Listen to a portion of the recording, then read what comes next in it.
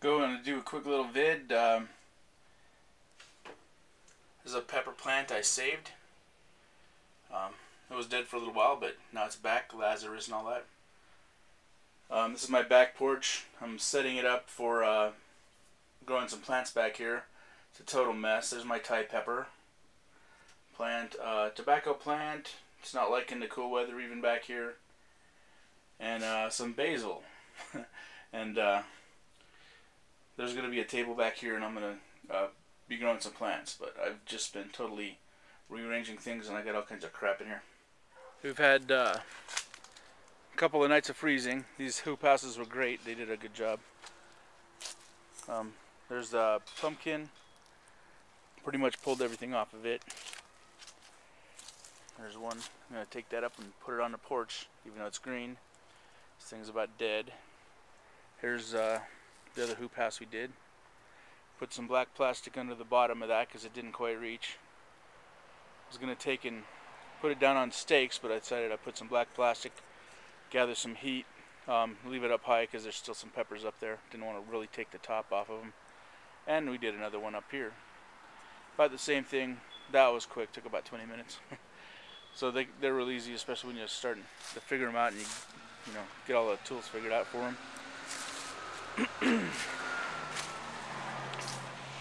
Frost has kind of killed some stuff. Squash is about dead. The arugula is still doing great. A little resistant to cold weather. Picked this chard earlier. Started getting the worms into it. Got some summer squash to run around and pick up over here. And more chard. Some parsley. Now there's my tree. Leaves are going to start falling off of it. It's a little tree I've been tucking the branches into. Corn. What's left of it. Kale coming up or something like that. And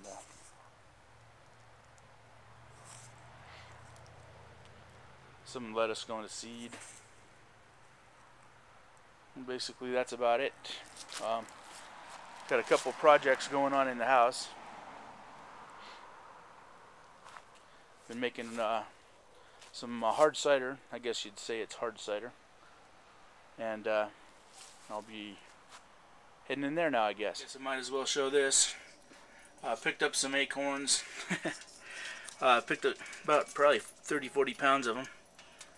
I saw that there was this acorn tree, and it just dropped a lot of, not acorns, geez, chestnuts. So I roasted them. A couple of them blew up in our faces because I didn't X them far enough, get all the way through the skin. So we had a couple little hand grenades there. They're all powdery. I'm just trying to re-roast them now. Pretty sure it's not going to work, but I'm going to give it a shot. So anyway, I'll make a comment if they're any good. They don't taste bad. They're powdery. I've never tried this before. Was supposed to wait and let them develop a little bit. I have no idea. Anybody has any idea? I'd really appreciate to understand how to make those chestnuts a success. Thanks. Well, here's some produce I got after the hoop house. It's kind of dark in there.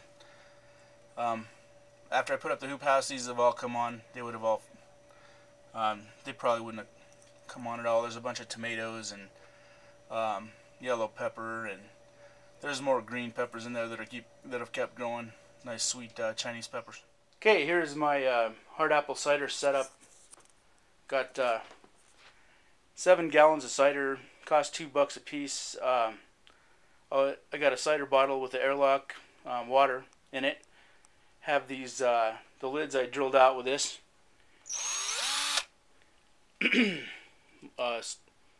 drill with a multi-step bit on the end. Those are pretty cool if you want to do different kind of holes, different size of holes, not change the bit. And all the extra stuff cost me a couple dollars. The grommets, 3/8 to a quarter. The hose, 12 cents a foot. And just some yeast. I just put in regular yeast in it, bread making yeast. And I took off. I kind of didn't really start out knowing what I was doing, so it took me a long time to put everything together. I was sterilizing everything, and I always go a little overboard. So I had a whole bunch of pots. You know, I was actually cooking the apple cider, getting it up to 100 degrees. Got everything exactly right, and put sugar in water, made a syrup, and mixed it all together perfectly. And so this stuff should go pretty well. I've also seen on another vid that you can use gelatin as purifier, and I plan to, well, clarifier. Plan to pour some gelatin in these things and clarify a bit. And from all I've heard and seen, stuff should be pretty good. I guess that's about it. Talking a little slow. I don't know. I feel like throwing up right now. Must be catching something. So on that happy note, y'all take care, and we'll talk to you later. Oh yeah, wait. You also got to keep this in the dark. I've thrown a bunch of old sport coats and stuff over top of those that I don't wear anymore, and keep the light off of them. So anyway,